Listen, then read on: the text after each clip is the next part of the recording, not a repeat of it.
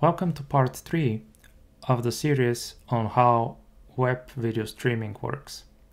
Now that you're familiar with the terminology from the first video and the basic mechanics from the second, let's continue with the final element, which is the distribution. The final piece of the streaming puzzle is how to get these tiny video segments to the user in the fastest and most efficient way possible. This is where the CDN comes in.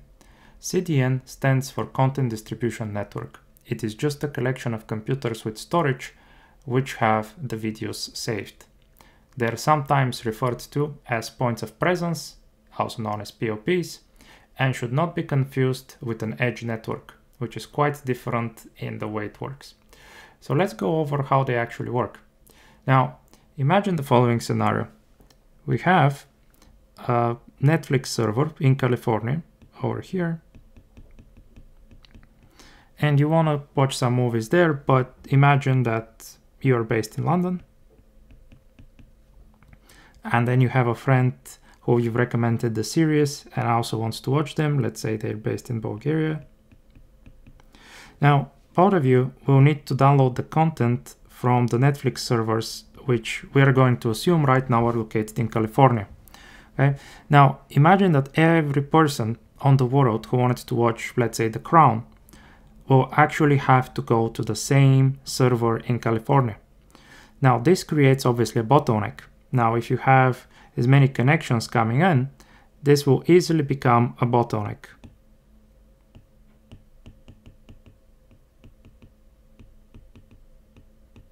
Right? Now, what is the solution here?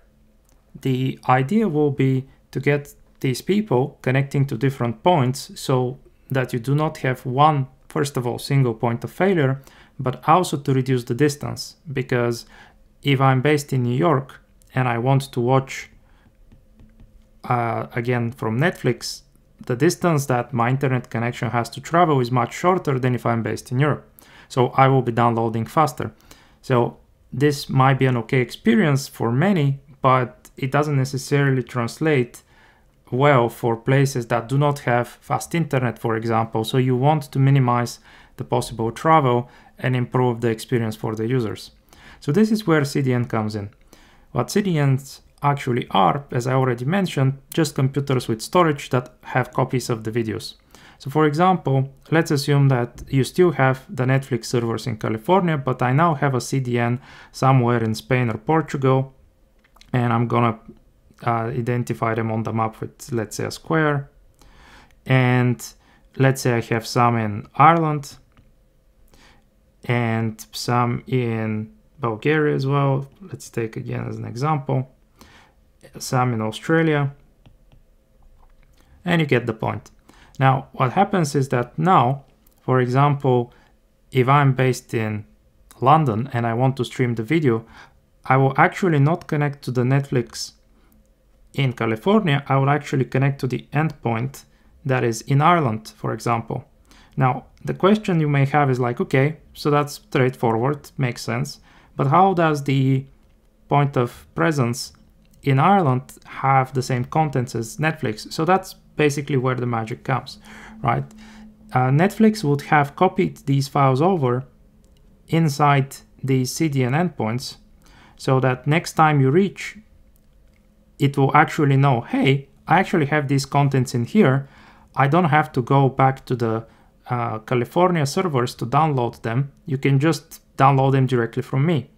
Now, what happens is that if, let's say you have the following instance, I want to watch a TV series that is actually not popular and it's not on the machine yet, it will actually realize, okay, I don't have this. I will go in and fetch it from the California server. I will save it in the location that the CDN is based in. So next time anybody in this area who wants to watch the same series connects, they will all go to this endpoint and I already have it prefetched. Okay. So basically you replicate these video segments in all resolutions across multiple machines across the world. Now, the way they're kind of distributed is a terminology that's used by cloud providers right now. So what actually this boils down to is something called a region. So you have a region and you then have availability zone.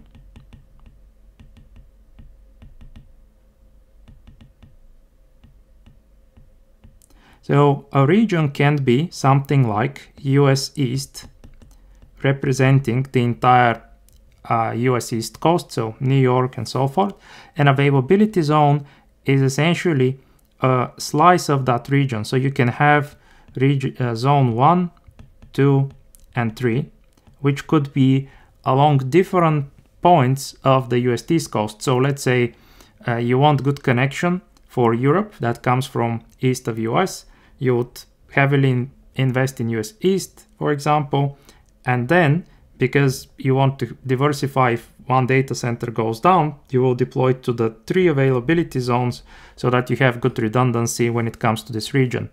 Now, this is what the CDNs are essentially inside those availability zones. So you can have, let's say, one CDN in availability zone 1, one in zone 2, and so forth. Right, so now imagine these scattered across the entire world. This essentially is how you get efficient in distributing video. Now, this is the first element. The second one is predicting what to essentially save on these CDNs, or the terminology that's used in computing called cache on these CDNs. For example, imagine that you have a very popular TV series, let's say The Crown. And Netflix knows the date that they will release this on. So let's say it's 1st of March. Great. Now, they know that the moment they release it, there will be a spike in download, bandwidth, and so forth. So they want to reduce the load on their servers as possible. So instead of triggering this process where you fetch from CDN, the CDN doesn't have the data, and then go to the Netflix server, this will again overload them because you will have all the CDNs across the world all at once fetching the data from the one place, which is the Netflix servers in California. So you end up with the same bottleneck just as a massive spike at once. So what they would do is essentially they would pre-save the Crown on these CDNs in advance. So let's say they would actually save them on the last day of February, the day before 1st of March. And the moment they released, hey, start watching The Crown, you basically already have the contents in there. So they save their California servers from being overloaded. So this is essentially being smart about having the data already there, so that you save even more time of the streaming element, which is the downloading bit, and actually saving your infrastructure from kind of melting. Now, obviously the bandwidth benefits by reducing the distance you travel are good, but what we're missing here is essentially the middle point, because this is at the moment an oversimplification of how the connection works. What actually happens is you have 3 points, something that is called first mile, something that is called middle, and then the last mile. So if we do the following, let's identify this trace route, for example.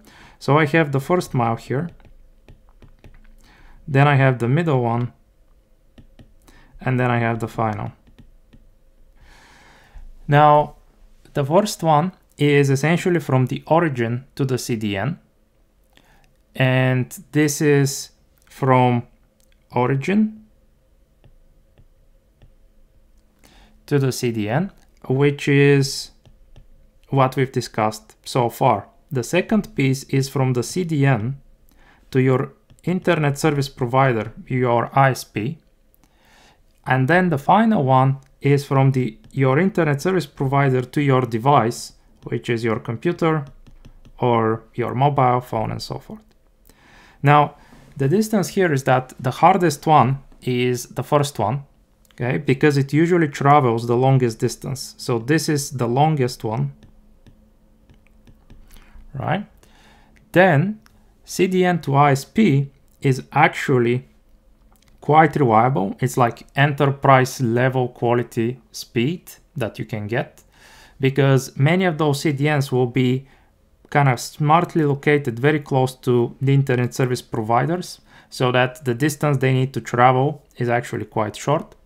And then from the internet service provider to you, it actually travels via cellular towers, either underground fiber, like any means that you would consider the internet, basically.